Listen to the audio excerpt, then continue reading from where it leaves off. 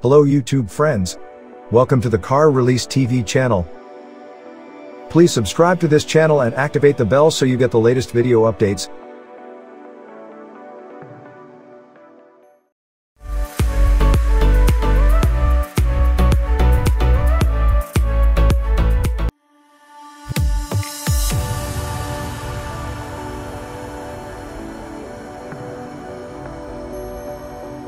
Chevrolet revived the nameplate Blazer by announcing the new Chevrolet Blazer back in 2018 as the 2019 model year of an intermediate-size crossover SUV lineup.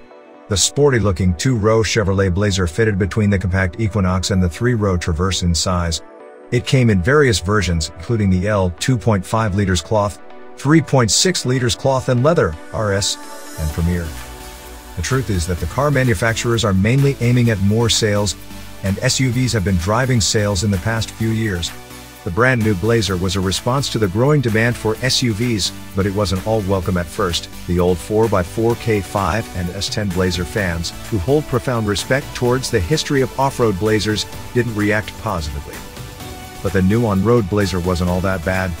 Offering different engines along with tens of features, it found its own popularity in the past 3 years. And now, it's not surprising that the upcoming 2022 Chevrolet Blazer is going to undergo some minor changes as a carryover model.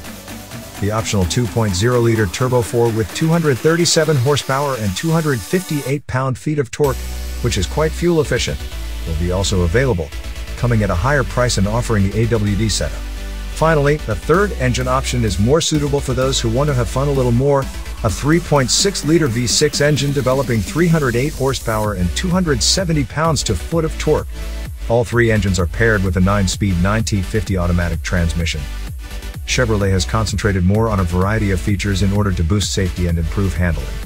But one of the biggest downsides of the previous mid-size Chevrolet crossovers relates to the standard and optional features. To have all of the optional features, you have to pay a lot more than Chevrolet Blazer's competitors, such as Ford Edge, Honda Passport, and Hyundai Santa Fe. After all, the ample high-tech features make it pretty satisfying for the driver to sit in the cabin and drive for long hours. Chevrolet will continue to offer the current standard features, including an 8-inch touchscreen, Apple CarPlay, Android Auto compatibility, AM/FM radio dual-zone climate control, a 6-speaker stereo, Bluetooth audio streaming, in-car wireless internet hardware, 4 USB ports, plus cruise control, keyless entry, 18 wheels, and all-season tires.